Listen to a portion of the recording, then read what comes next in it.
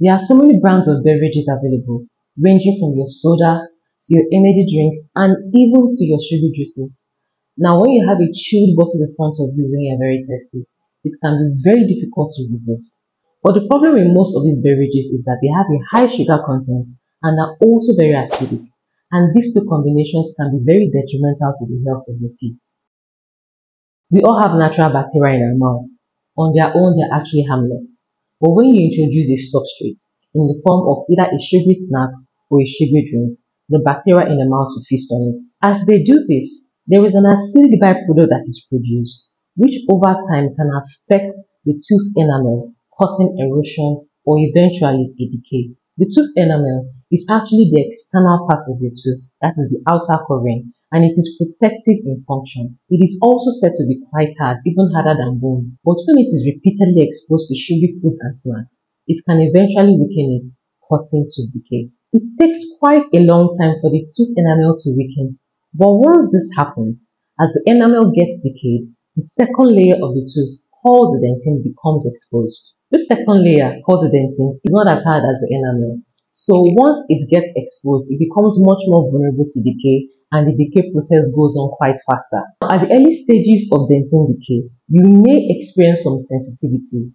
Not all people experience it, but you may experience some sensitivity. As the decay gets deeper into the dentin, the sensitivity tends to increase and can actually cause toothache. Regarding the effect of soda and sugary drinks on your teeth, what actually happens most often is this. Because those drinks are acidic, when you take them, the enamel of your teeth becomes softened on a microscopic level. They become quite soft and you don't know. So if you tend to grind your teeth, or let's say you brush right after, or you indulge in a lot of things that are tough, the enamel can start to wear away, what we call teeth wear lesions. It can start to wear away gradually, eventually exposing the dentin. Now, most times, people that tend to take a lot of these things tend to complain more of sensitivity than cavities. So they've been taking soda all these years and they didn't experience anything. Then all of a sudden, they start saying that, they can't chew without some shock or sensitivity. They can't drink water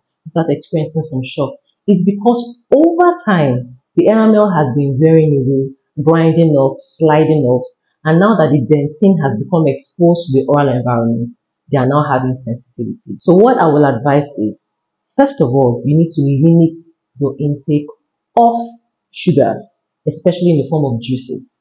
Secondly, if you must take them, please use a straw. That way, it doesn't touch your teeth. Thirdly, once you are done drinking any of those drinks, please rinse with water. Let water be your friend because that helps to neutralize the acidic environment in your mouth. Depending on the degree of sensitivity, if it's mild, it may be placed on a desensitizing toothpaste and that may actually give you some relief. If it is severe, especially when you also have tooth wear, that means you have like occlusal grinding and it's really bad. In such situations, you may have to place a restoration in the form of crowns so that they can actually cover up and build back the tooth to the way it should be. If in any case you already have a cavity from that, a dental restoration will need to be placed so as to prevent further decay into the pulp tissue. But in some cases of extreme sensitivity, you may actually require a root canal treatment. This treatment tends to remove the nerves from the tooth, thereby taking away every source of pain or discomfort, so that way you're able to chew and enjoy your meals. When it comes to dental health, I always say that prevention is always better than you going to seek for a cure. So what can you do? Like I said, avoid taking sodas and sugar drinks. And if you must take them, please use a straw and rinse with water right after. Brush your teeth twice daily, morning and night, and floss regularly, especially at night, and go for regular dental checkups. That way, an early diagnosis can be done if you have any issues and then they can be treated early.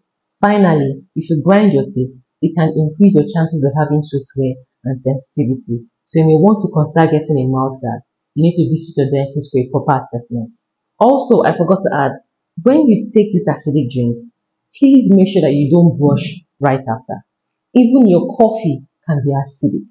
So once you are done taking them, you have to wait for at least 30 minutes to an hour before you try to brush your teeth. Because like I said earlier, When you take those drinks, your enamel is already softened. So brushing your teeth at that point will end up wearing away your enamel faster, which can increase your chances of sensitivity. By making these little small changes, it can actually help to protect your teeth and preserve your smile. Thanks for joining me today. I hope that this has been helpful. Please like, share, subscribe for more dental tips, and I will see you next time.